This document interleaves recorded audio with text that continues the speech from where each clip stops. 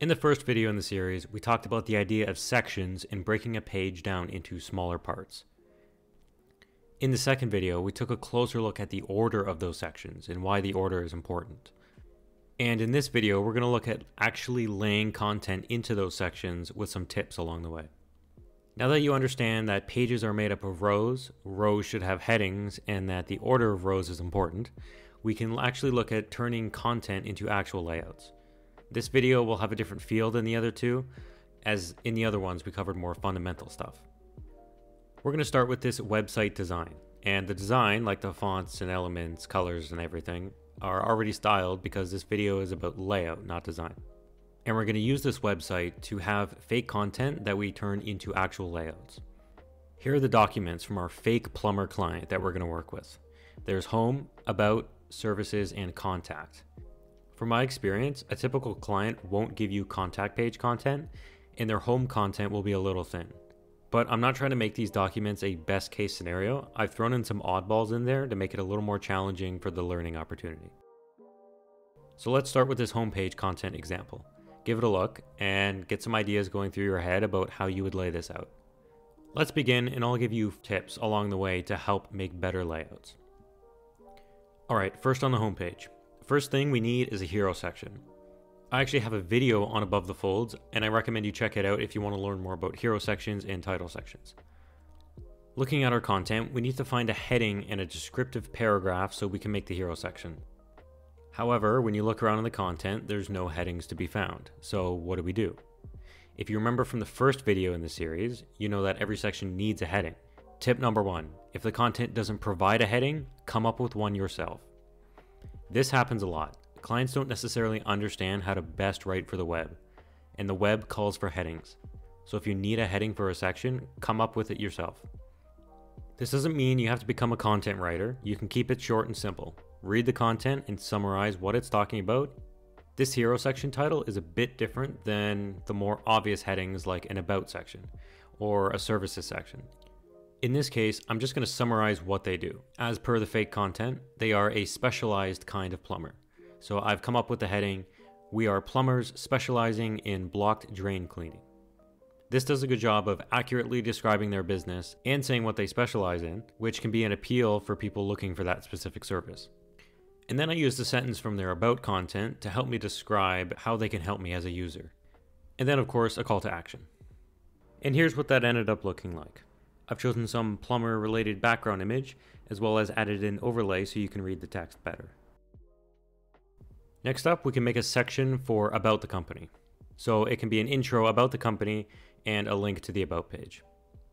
For this, a 2-column layout is always a solid choice. That way you can fit in an image, which adds value to the user. And if you focus on a lot of imagery over content, you could use a layout like this, which has 2 images and some content. If you want to try something else, tip number 2, go to Pinterest and type in website layout, and you'll get a lot of images like this. You can take these layouts and visualize if your content would work with them or not. And if it does, then just mimic it in your section. But in this case, I'll just stick with the 2-column layout. I've added a paragraph taken from their full about content, as well as an image. In the content, they go in depth about them, but it's the home page, so ideally you want to have blurbs or excerpts from those pages linking to them. So if they wanted to learn more, they would just go to that respective page. Make sure there's a heading there as well. I'll call it About Us, as headings are supposed to be simple and informative. And lastly, a button. Now for a services section. They have 3 services. We can copy 3 excerpts from their content, as well as some headings for the content. I'll add a button link to the respective page as well. This is what the content looks like in its basic form. 3 is a great number in web design, so if you ever see the opportunity to use it with your content, you should. You could do so many different styles with a 3-column layout. You could do a centered icon layout, which you could add outlines on, background colors, or even an image. You could of course do the left aligned layout as well. Or you could use an image instead of an icon.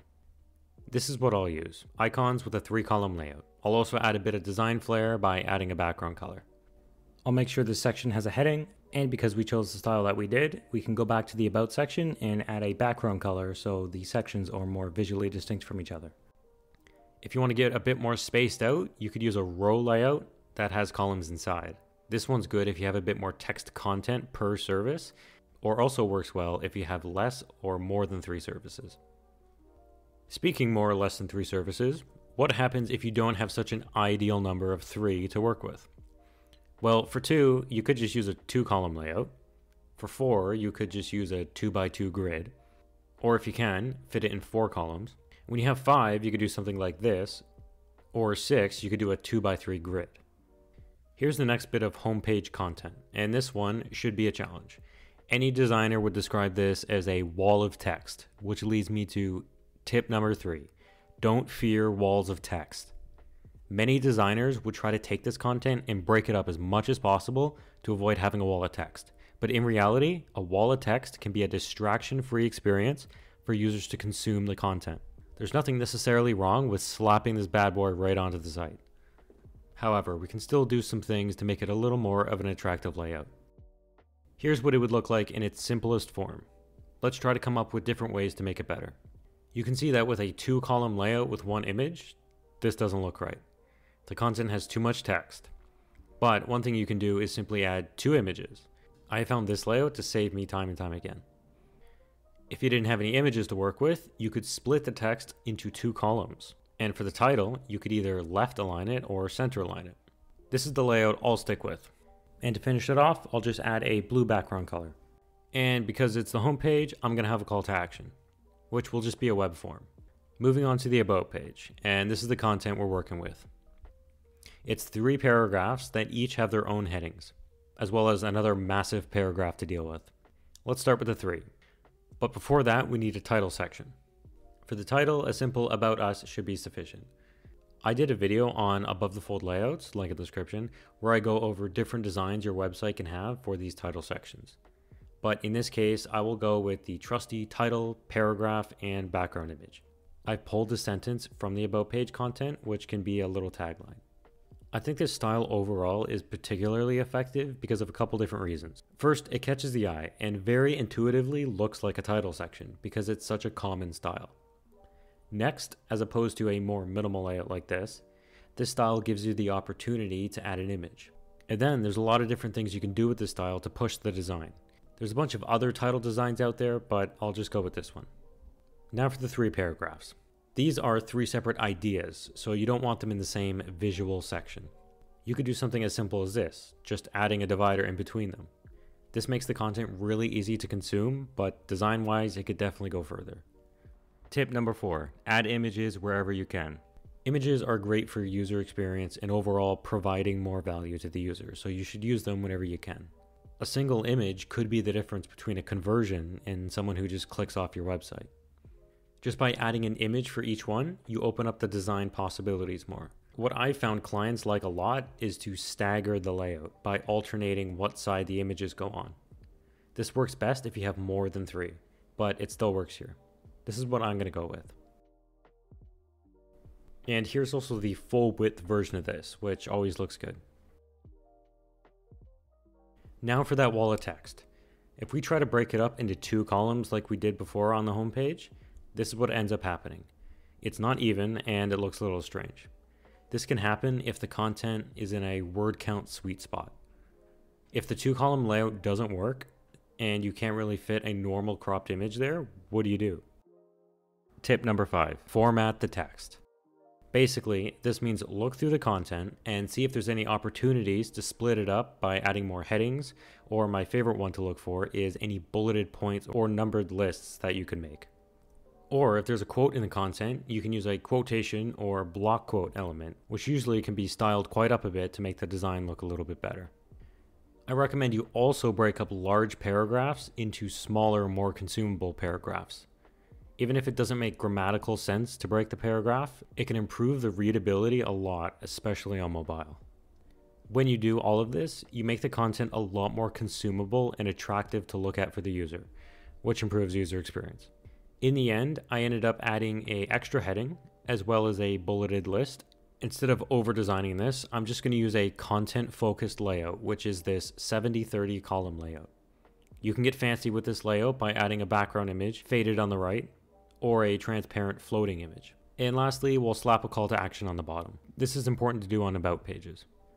And now for the services page. Here's the content for it. A general paragraph for about their services, as well as content for each of their 3 individual services. Title section first, following the same layout as the About page. And then for the general service paragraph, I'm going to format this as highlighted text. This is something I like to do in my designs a lot because it can look good on any website design and that the content catches the eye so a user is more likely to read it. And it being intro text, it will have more focus and impact, as in terms of hierarchy, it will be more weight than the other services. Instead of the 3-column layout with tiny blurbs and icons we used on the homepage, we can add a little more information than that, as this is the service page. We still don't want to add all of the content, as that's what the individual service pages are for. So we can use full images instead of icons, as well as more content to make it more informative. It will be a 2-column layout, with it being styled just like the homepage is, but as rows. And finally, I'll add a call to action to finish it off, which concludes the parent service page. Each of the services would get their own individual page, but I won't cover that in this video as it would just take too long to edit. And lastly, the contact page. Here's the content they gave us. This is typical to receive this level of content for the contact page from the client, if any. To lay it out, I will start with the title section, of course.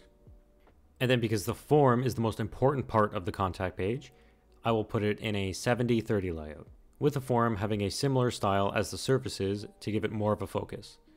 And then putting in the contact information in the smaller column. And that's the site. It's user experience focused, simple, and distraction free, which is all things you want to aim for when laying out an effective website. The goal of this series was to give you a foundation of how to start taking client content and putting it into basic functional layouts. Now, you can take it further from here and create more complex layouts specifically for the content you're working with. Hopefully following the guidelines and tips I've laid out in the goal of creating layouts that don't get in the way of the user consuming the content. I'm putting all this content out there for free, so now for me to pay the bills. If you want to support me on Patreon, link in the description. If you want to get your website critiqued by me, link in the description. If you want to be a better web designer or developer, subscribe for more videos.